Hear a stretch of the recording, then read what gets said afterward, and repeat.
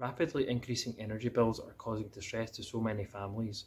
We don't want anyone in Eastern Dunbartonshire to have to choose between heating their home and eating. As part of the support package we recently announced, we will issue energy vouchers for council tenants and homelessness cases. We also have partnered with E.ON and Scottish Power Energy Networks on an exciting project exploring the decarbonisation of heating. This scheme, which also aims to tackle fuel poverty, will play an important opportunity to demonstrate how we as a local authority can support communities in future-proofing their homes. Together we can turn the tide.